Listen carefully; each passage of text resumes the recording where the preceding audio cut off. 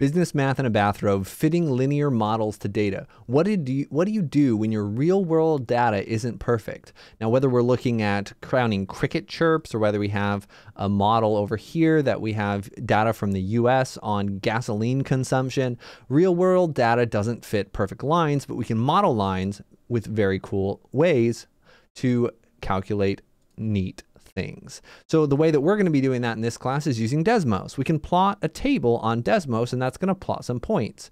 And then just type in a couple things depending on what your variables are, and you're going to get a regression line. This regression line is just the line that fits the data the best. It's going to give you an R² value, which kind of shows you how good it is. That can be as close to 1 as possible. The closer to 1, the better it is. You can see if I change this point to a +3, right? Put this green dot way up here, our data is much less like a line. This black line is much worse.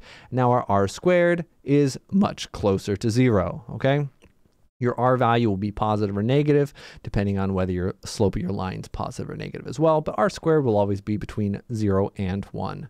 And that's fitting linear models to data. These are the basics. All you have to do to create this table, by the way, is just go to Desmos and type the word table, and it'll make it for you.